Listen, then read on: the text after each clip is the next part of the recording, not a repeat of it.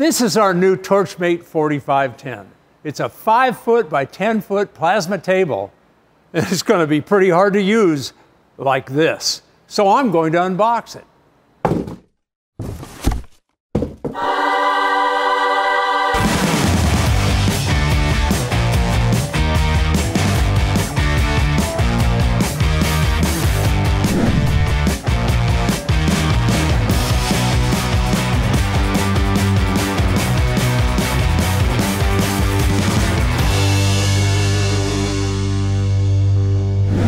Hey, I'm Gale Banks. Welcome to Engineering Unboxed, where every day is Christmas.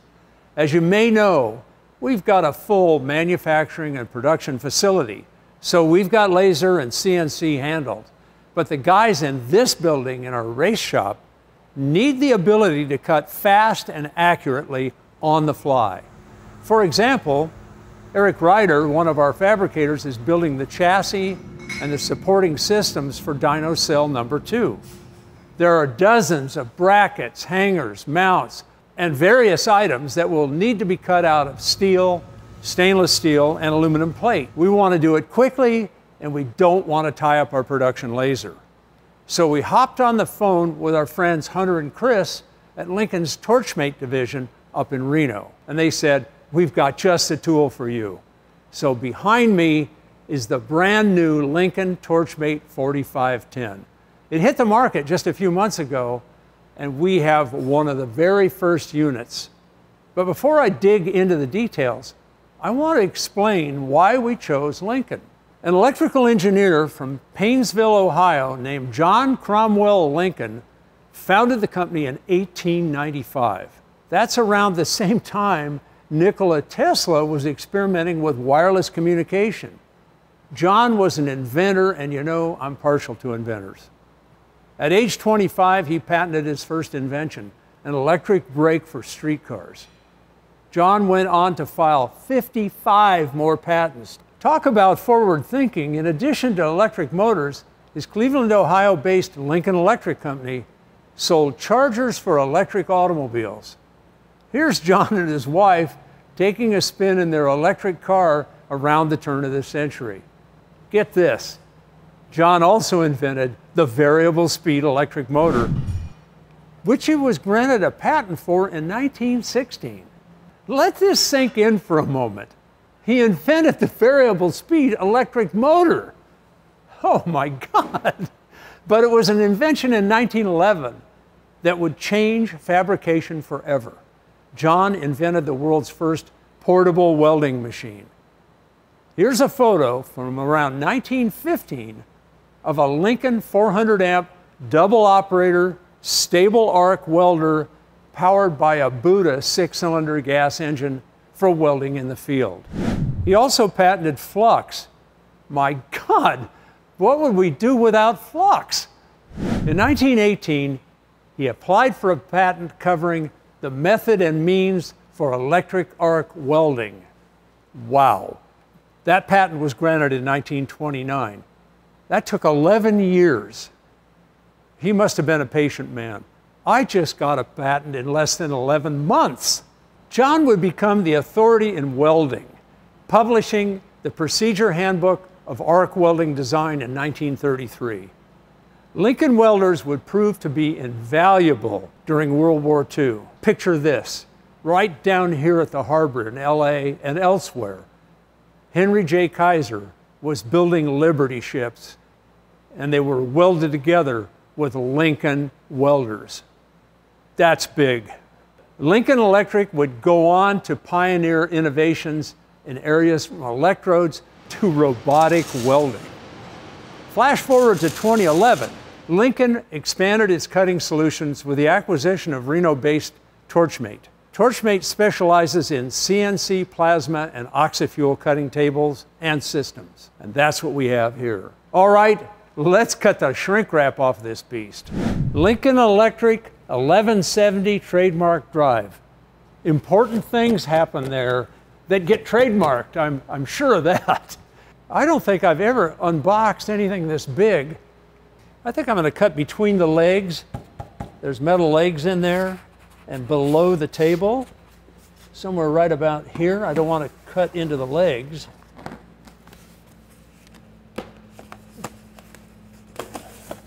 Just pull the plastic out as I go. Ooh, an electric cord. That's another thing I don't want to cut with a knife. All right. There is a Flexcut 80, right in there. Ah. I got to see more of this. Man, that's tough. All right, let's see. Oh my God, this is sexy stuff. Holy. This is the gantry. Wow, wow, wow, wow. Oh yeah, oh yeah. Yeah.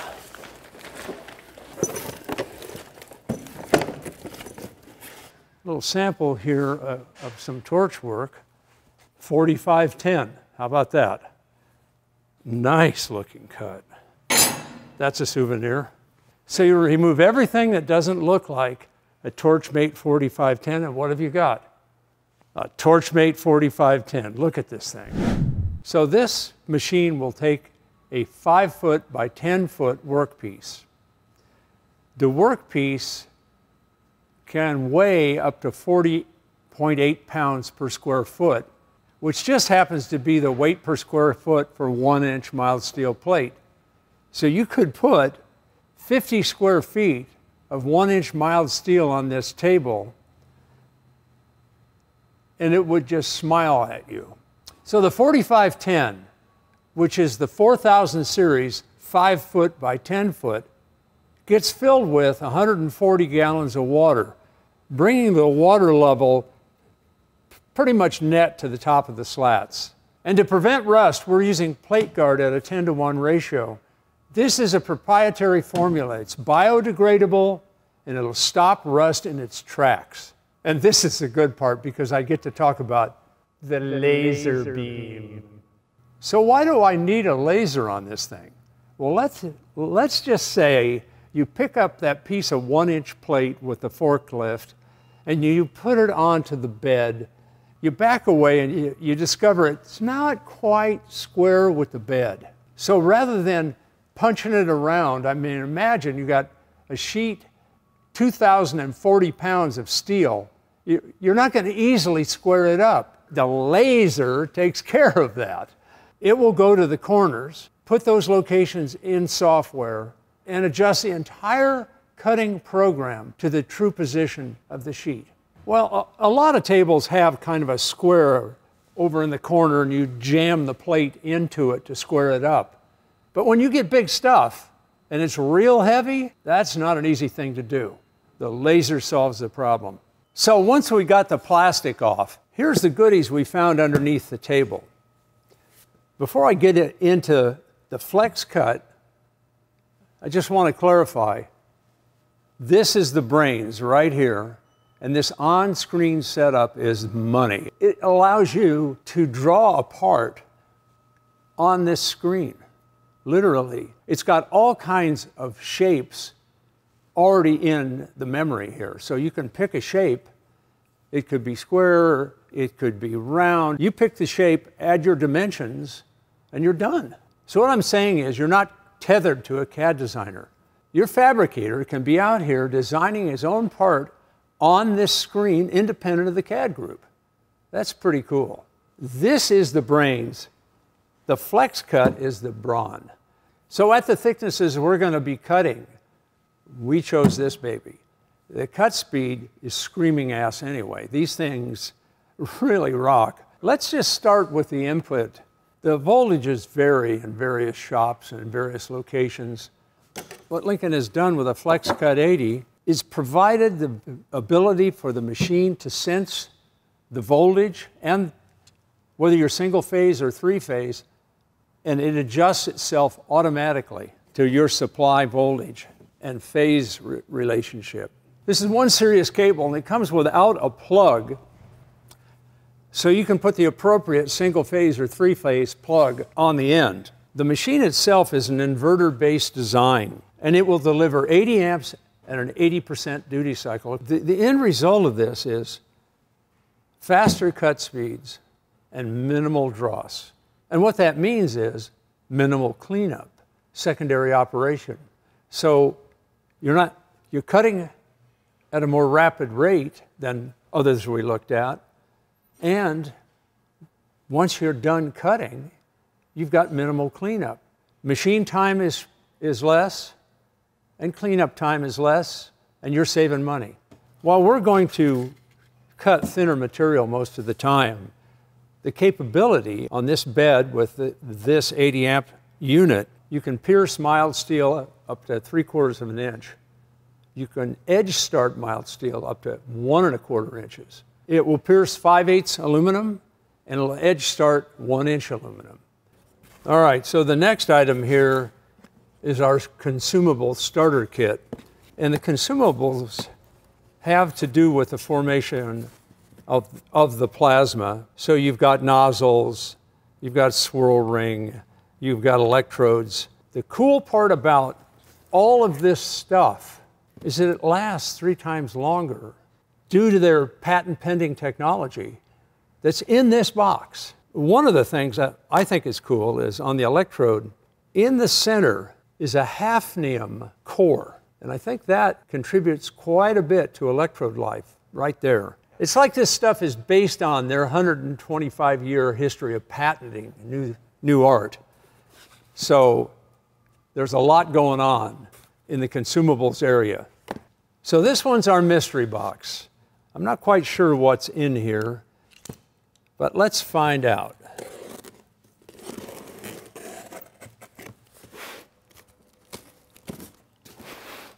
Oh, wait a minute. I think this is our plate marker. Oh, yeah. Well, we've got a lot of goodies in the box here. Come on, baby. Here we go. So it's air-powered. It's got a little punch. It mounts on the gantry. So off your CAD, this will give you center punch to drill a hole within 4/1000ths of true location, which is pretty damn accurate. But the other thing it does, which I think is really cool, is you can punch a design, you can punch a logo, you can punch a part number, you can punch instructions. They'll permanently be on the workpiece. I can't wait to have the plate marker fired up. I can't wait to fire up the whole damn thing, to tell you the truth. So this is very cool. And here's the last goodie, a 3350 series helmet. Now these guys come in a variety of styles. I mean, by that I mean colors, designs. Comes with a storage bag. All right. That's a pretty sweet color scheme, don't you think? This thing has got multiple adjustments, so it'll be comfortable on your head all day. It's got a grind button. You can go from welding to grinding just by pushing that button, and it changes the screen darkness. So this is real handy. Although the Code Red design is very cool, it's really about the lens. And it's a big lens. Lots of viewing area, 12.5 square inches of viewing area. The rating on the lens and its operation, there's 4 prime factors. And the industry rates them 1 through 3, 1 being best. So we start out with vision accuracy. That's the distortion of the images through the lens. This one has a #1 rating on vision accuracy, so the distortion is minimal. #2 is light diffusion and blurriness. When they manufactured this lens, they minimized glass impurities, and that gives them a score of 1 because you get minimum distortion and a very clear view through this lens. #3 is shade uniformity. Does the lens darken in a consistent manner? That's the issue here. And once again, it gets a #1 for shade uniformity across the lens. And the final rating is angle consistency. Whether you're looking up through the lens, straight out, or down, the shade remains uniform. And again, they scored a #1. And what blows my mind, inside the helmet you have 3 controls, one for sensitivity, one for shade, and one for delay time. This thing will switch from shade to clear in 1/25,000th of a second. And if 1/25,000th of a second is too fast, it's adjustable. You can slow it down. One thing I really like about the helmet is indoor-outdoor capability.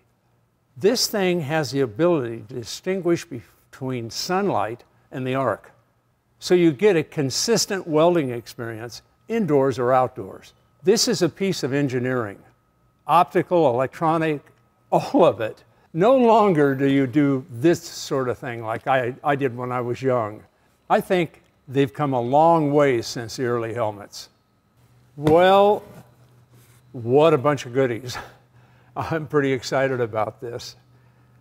I can't wait to move it into position right behind the cameras here in the fab shop, get Dave to drop the 483 phase to the machine and get this thing hotted up. You're going to see this Torchmate table in action in our upcoming videos, so stay tuned. So in case you put the wrong program on the right plate, there's an emergency stop button. Just don't tell my wife about this. She'll want to put one on me.